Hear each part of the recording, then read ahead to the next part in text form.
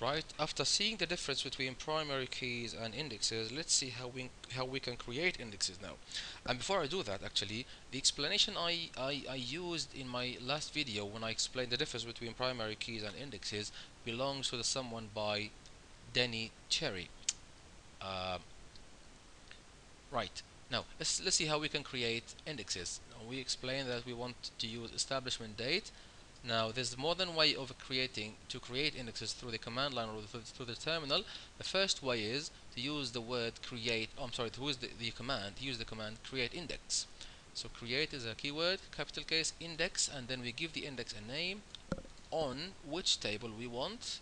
Our table name, and then our column list. We said that we can use more than one column. If it's multiple columns, then we specify them in a comma separated list. Otherwise, we can use just a single column, of course, inside parentheses.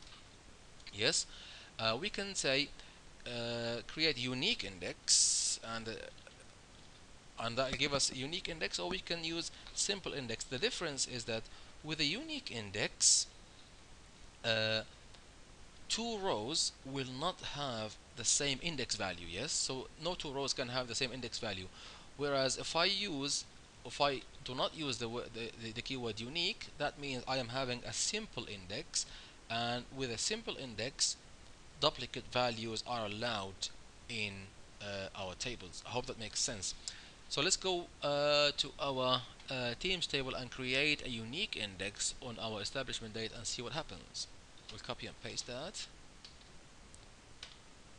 and now it has been created. Remember that the index, now we won't be able to see it. The user will not be able to see it, but whenever a select statement is issued, that table is used. I'm sorry, that index is used to retrieve back the results. And as we said before, that if you notice now, the keyword unique there has been added to our table description, and that means we actually have now a unique index on that field, on that column.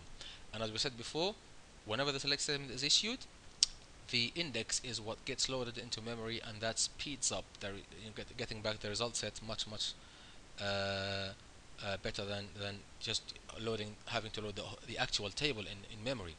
Now, we explained the alter command before, and we can use it actually to maybe add primary key to our table. And if you notice, and that's the just a quick revision on alter keyword. That's the syntax: alter table name, and then we can add primary key. Before we just modified columns, deleted columns, added them, modified the types, but now we can add primary key, and then we give a column list. So our table here, for example, if you notice, our if I just do show tables,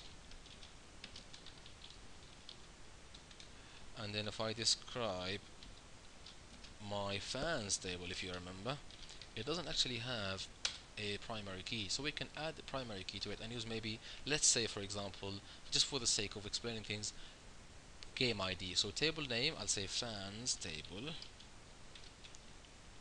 yeah, add primary key, and then I'll say game ID. If you notice, you can see here that I don't have any primary keys yet. When I issue that and then describe table again, I can see that a primary key has been created. Not only this, but I can also use the alter command to actually add indexes to my table. So I just say alter table, give my table name, and then add unique if I want a unique index, index name, and then the column list. Similar, not too far from using the create index statement. And then if I want a simple index, then I just don't use the word unique. As you can see here, alter table, table name, add index, index name, column list. Let's do that quickly, maybe with our fans table. So I just say add alter table fans table, and then add index, and we'll give our index a name. Let's say, for example, we'll name it date index or something,